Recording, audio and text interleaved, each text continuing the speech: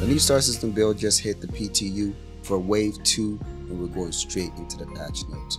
When it comes to the feature updates on the location, it says Lorville no-fly zone polish pass to adjust the location and reduce size.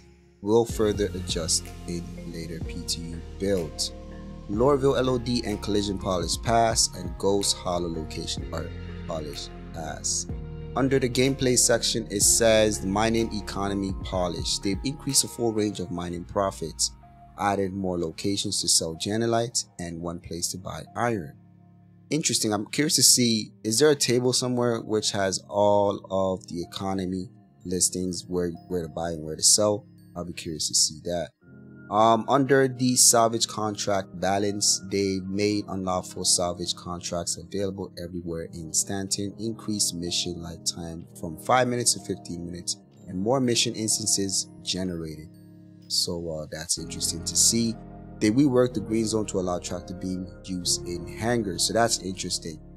So they're going to allow us to actually attach and detach things on our hangars. That's going to be really cool to finally be able to do that. Tractor beam UI polish pass as well.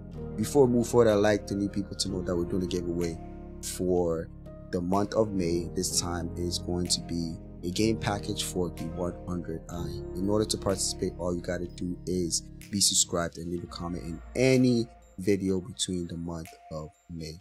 Let's move on. Under bug fixes, the first fix that they have here is the reclaimer rear hatch can't open from outside and inside. It's been fixed. When it comes to the mobiGlas, after abandoning the mission, the player is still unable to access the mobiGlas tab. That's been fixed. When using an elevator other than the marked elevator, the mission marker doesn't update. That's been fixed. City map screen blank at some distance. That's been fixed. This is pertaining to Area 18. ASOP terminals unusable and fade to black when accessed during the phase 3 of the tutorial. So this is regarding the new player experience. Players dropping an incapacitated player to their death will not be charged with the death. That's been fixed. Armor can be removed from the mannequin in the Fleet Week lobby. That's been fixed. Players will get a crime stat when destroying their own salvage ship. That's been fixed. Shop item pictures and description missing. That's been fixed. I did notice that when I was checking out the mining equipment at one of the elimination points, so I'm glad that that's fixed.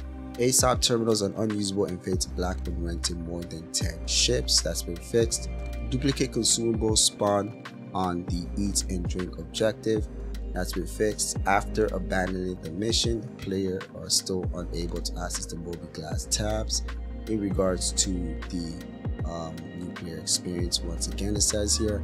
And when it comes to Lorville, restrict area warning on Lorville landing pads, teleport players away and impound ships immediately. That's been fixed. When it comes to technical, they have 2 client crashes, and you guys already know what to do. Leave a like, subscribe. I'll see you on the next video.